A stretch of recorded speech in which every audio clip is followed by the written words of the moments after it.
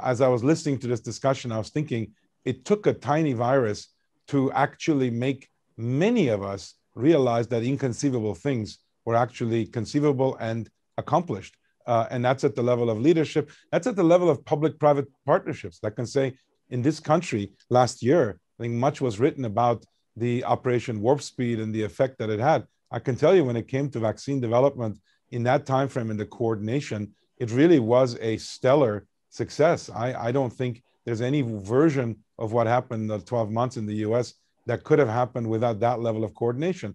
Many people were skeptical, but actually industry, government cooperated beautifully. And so I think there's a lot of things to learn. We're going to sort out going forward whether we can afford to wait till it's a complete disaster before we start making these decisions. And I really hope that some of the learnings has to do with reconceiving health as not simply one that is important when people get sick. This is something that I really want to emphasize.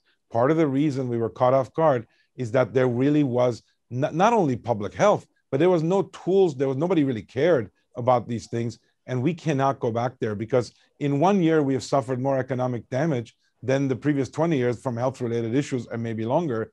We can't wait for that to happen again.